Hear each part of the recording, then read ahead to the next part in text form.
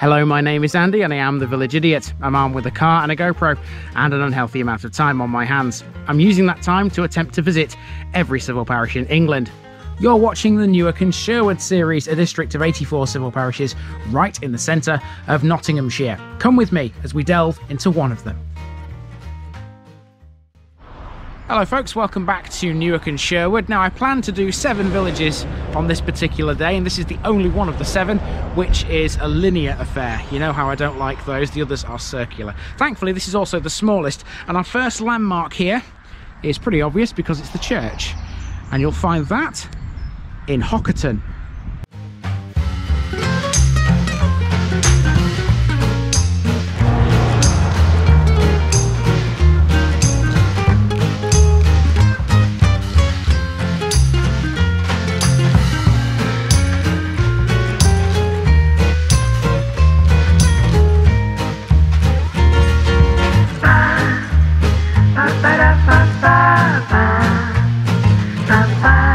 This Newark and Sherwood video is sponsored by Past Days, a family history blog by June Terrington. You'll find a link in the description. Here's my disclaimer for people who may be watching me for the first time. I say things as I would in my native accent and dialect. As a result, I may not pronounce things in the same way as the locals do. Remember, I'm a visitor. It's impossible to know everything. Leave me a comment, spin me a like and bash that subscribe button. Let's get to today's parish video.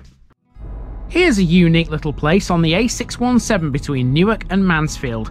This is Hockerton, which is 2 miles from the town of Southwell. The name Hockerton is Old English and contains a word for a hill, hocker, which makes this hill or hump settlement. That makes sense because it literally is on a hill, albeit not the steepest one we've ever encountered. Most people just drive through this place to get somewhere else, meaning there are few who know its secrets.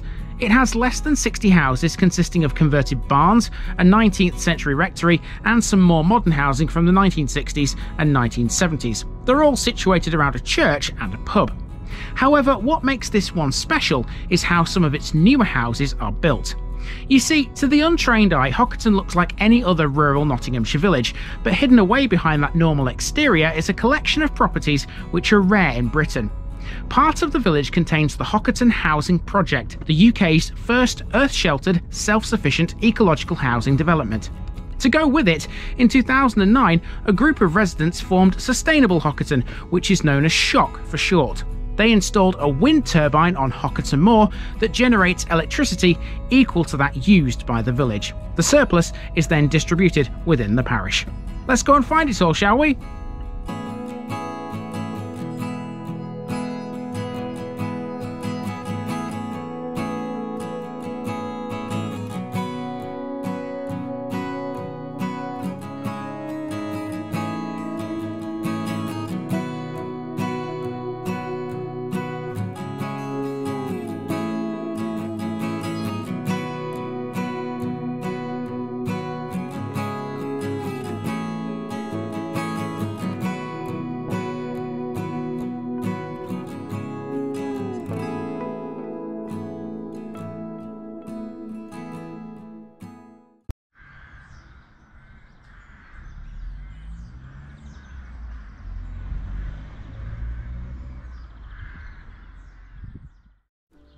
We begin on Church Lane, which is a small cul-de-sac off the main A617.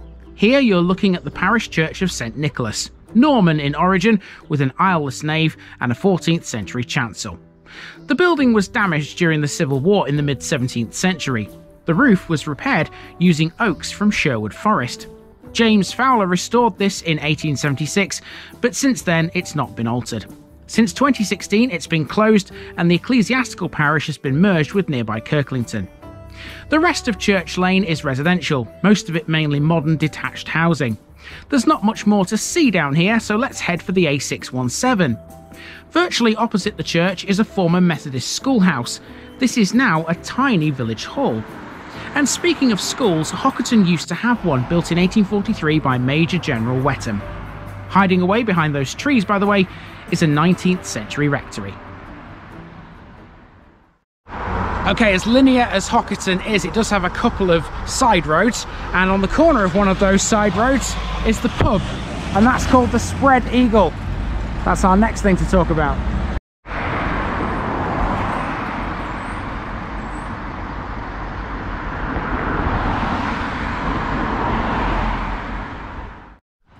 The Spread Eagle, Hockerton's one and only pub, has been operating since the 1930s.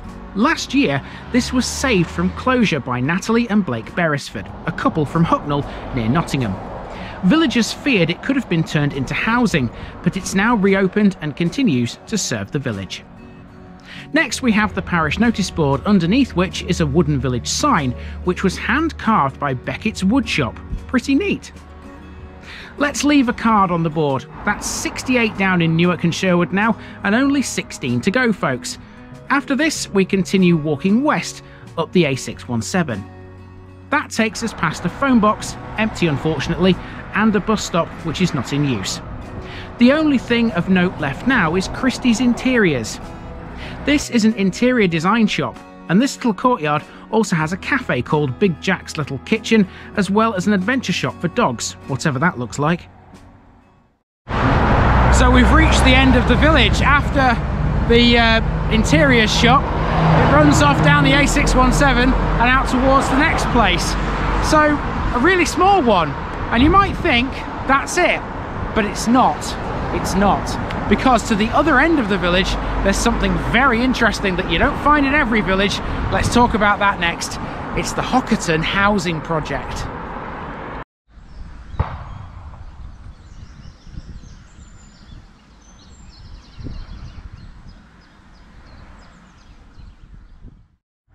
On Hockerton Road to the village's southeast, you'll find a stream. That's Hockerton Dumble, which flows south, merging with other streams before entering the Trent. It's also the road where you can find Hockerton Manor Farmhouse, one of 5 listed buildings in the village.